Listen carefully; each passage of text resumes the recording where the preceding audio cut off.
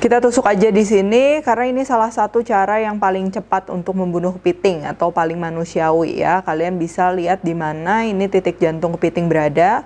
Ini kita tusuk, kalau nggak bisa juga kita pukul kayak gini. Kita pegang, hati-hati ya.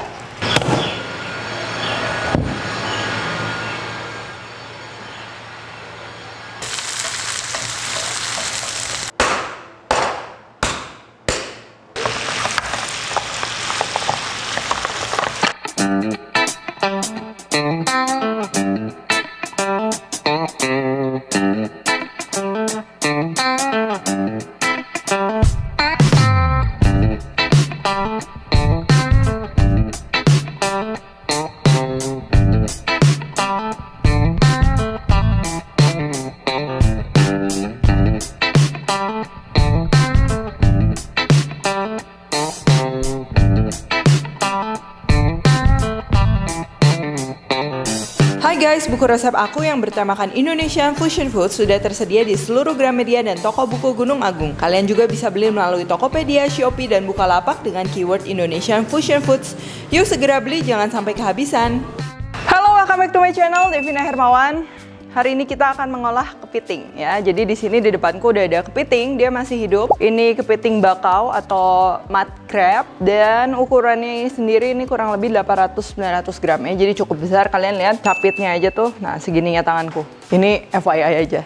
Mau kecil mau besar kurang lebih cara mengolahnya juga sama. Hari ini kita akan membuat hidangan Caramelized Butter Crab atau mungkin kalian bisa menyebutnya garlic butter crab dengan banyak bawang-bawangan ya, yang pastinya wangi dan juga gurih. Jadi pertama kali aku coba model-model butter crab, garlic butter crab itu tuh di US, dimana rasanya tuh dia emang ada sedikit manisnya, buttery, tapi tetap savory tentunya. Tetap asin, tetap gurih gitu ya. Tapi tentunya hari ini kita akan menyesuaikan dengan bahan-bahan yang ada dan juga rasanya lebih Asia lagi, lebih nonjok lagi. Oke, langsung aja. Pertama tentunya kita akan membersihkan dulu kepitingnya, membersihkan dan juga dibunuh kan karena ini masih hidup ya. Dan ini kepitingnya, di sini ini kepiting jantan. Kelihatan dari sininya ya, macam-macam sih bentuknya. Kalau dia yang betina tuh dia kayak lebih bulat gitu loh. Nah, untuk membersihkan dan juga ngebunuh kepiting itu tuh sebenarnya banyak banget cara. Di tiap rumah juga caranya beda, di tiap daerah juga mungkin caranya beda. Jadi sebenarnya nggak ada bener, nggak ada salah. Biasanya sebelum membersihkan, aku lebih suka untuk kepitingnya udah mati dulu. Karena apa? Nanti kalau misalnya kecapit itu repot ya.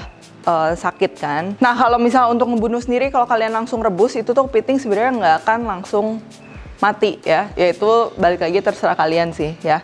Dan kalau aku lebih suka kita tusuk aja di sini karena ini salah satu cara yang paling cepat untuk membunuh kepiting atau paling manusiawi ya. Kalian bisa lihat di mana ini titik jantung kepiting berada. Ini kita tusuk, kalau nggak bisa juga kita pukul kayak gini. Kita pegang, hati-hati ya.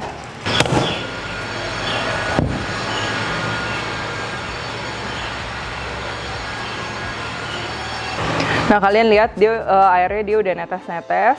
Biasa ciri-ciri kepiting mau mati kayak gitu ya. Dan juga claws-nya tentunya capitnya dia udah nggak gerak-gerak. Oke, sekarang ini kita akan bersihin ya.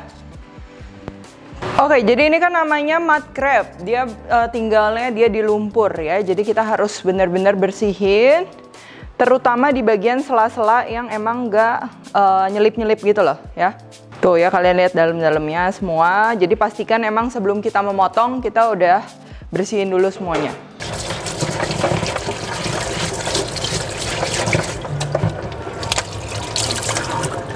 Oke, sekarang ini sebelum kita memasak, aku lebih suka di par cook dulu. Kita akan steam sampai dia udah pas kematangannya. Baru nanti kita akan masak lagi sebentar sama si butternya itu. Oke, jadi yang pertama ini kita akan cabut dulu claws-nya. Oke, terus kita cabut bagian badan. Kita pisahin sama batok. Ini bagian insangnya mau aku cabut semua. Nah, ini kalau ada kayak lumpur-lumpur yang masuk, kita cuci lagi pinggirnya. Tapi kita jangan siram bagian yang ada si mustardnya itu karena enak banget.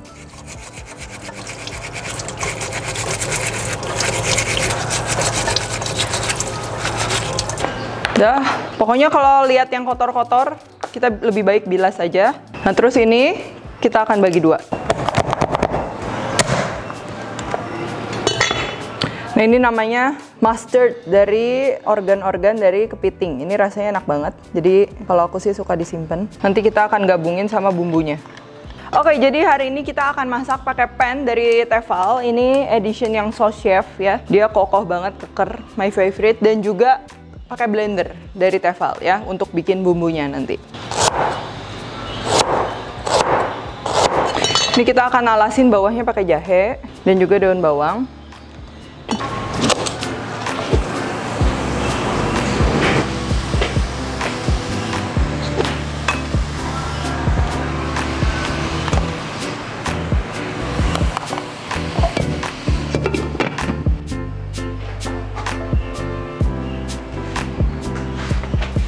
Kita akan steam kurang lebih 7 menitan lah ya, karena ini kan dia agak besar.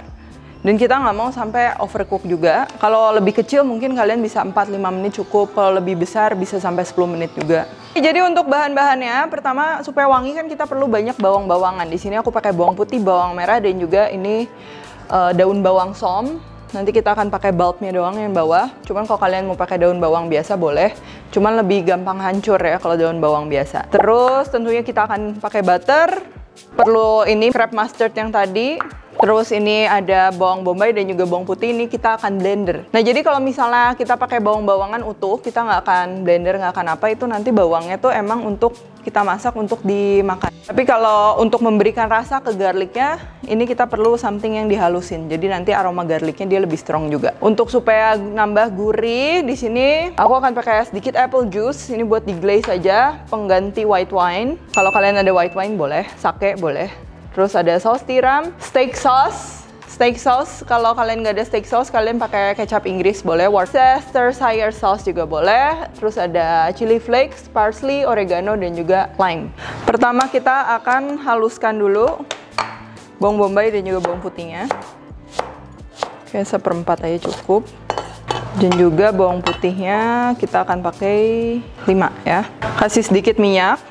Nih blender dari Tefal yang ini tuh dia praktis banget karena tinggal one click gitu loh. Tuh, one click, kesini juga tinggal one click.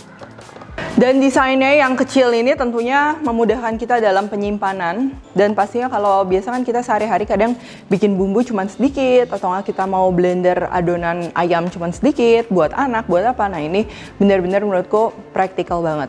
Nah kalau kalian pakai yang ini tabungnya dari kaca, tidak meninggalkan bau yang aku suka.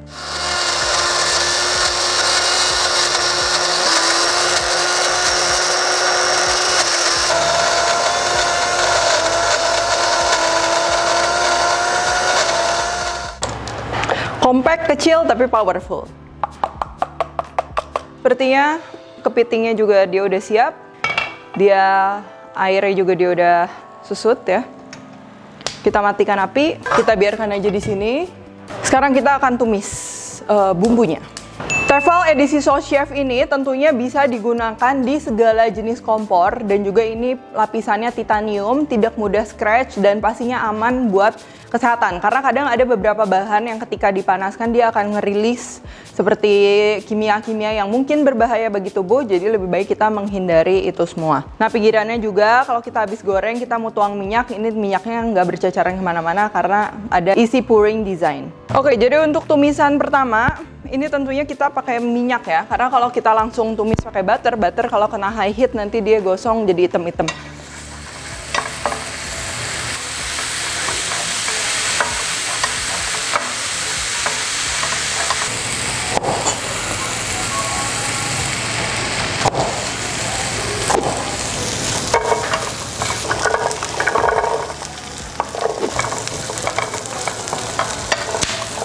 Kalau udah sedikit kecoklatan, ini kita masukin crab mustardnya ya, butter,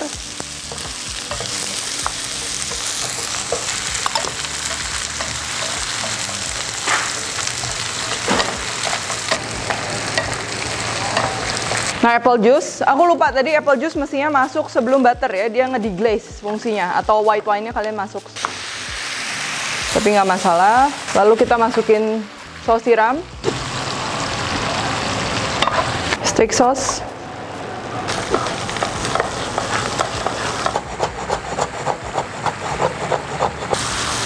Gula, ingat ya kita akan pakai gula supaya rasanya dia ada sedikit manis, tapi tetap rasanya harus savory, gurih. Jadi nggak kayak terlalu manis gitu, enak nanti. Lada dan juga garam. Oke, kalau udah gini matiin.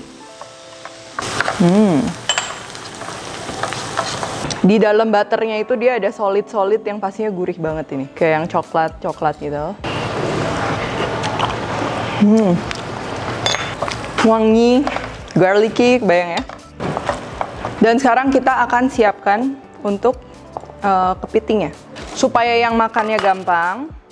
Lihat dagingnya tuh, yang lepas-lepas. Ini kita akan semi kayak dikupas gitu, dikeprek. Ini kalau ada sisa-sisa daging atau apapun itu kita masukin ya, asal jangan cangkangnya.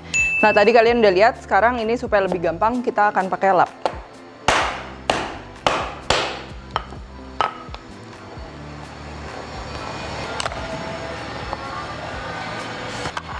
Sambil kita nyalain api deh, boleh.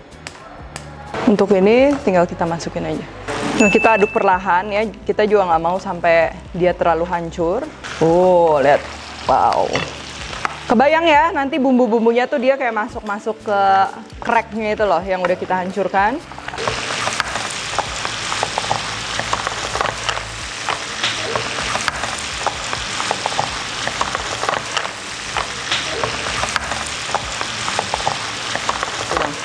Tuh kalian lihat ya, dagingnya yang jatuh-jatuh.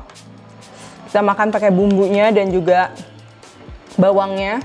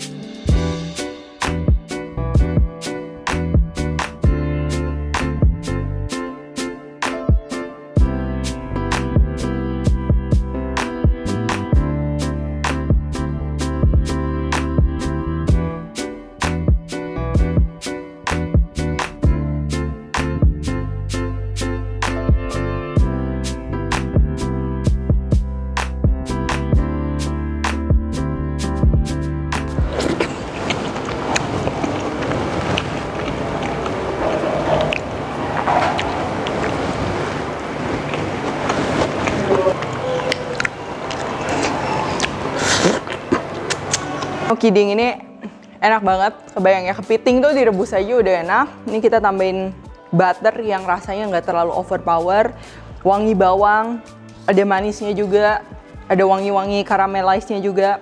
Ini enak banget ya.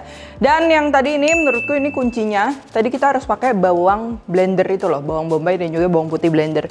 Kalau misalnya nggak pakai, butternya nggak akan searomatik sini. Jadi kan bawang-bawang ini kan utuh, dia nggak akan terlalu ngerilis wangi yang sampai gimana walaupun kita pakai seabrek. Jadi bawang ini emang buat kita ikut makan juga ya. Penting juga tadi kukus jangan kelamaan. Terus kalau misalnya kita mau bumbunya meresap, tadi abis dikukus kita geprek dulu kepitingnya, baru kita masak lagi bareng sausnya, saus apapun itu. Jadi dia akan meresap ya. Dan kalau kalian mau cek produk-produk Tefal yang pastinya sudah pasti terpercaya ya, karena Tefal tuh pelopor non-stick pan di dunia. Kalian bisa langsung cek aja ke Instagram Tefal, ke link description box di bawah ini, atau kalian juga bisa cek langsung ke e-commerce kesayangan kalian ya. Di Tokopedia juga suka sering banyak promo-promo Tefal, so stay tune terus. Oke, kalau gitu thank you for watching. Jangan lupa juga untuk like, share, subscribe, dan lain-lain. Komen di bawah ini kalau kalian request, tag ke @devinahermana @devispantry. Thank you for watching and see you in the next video.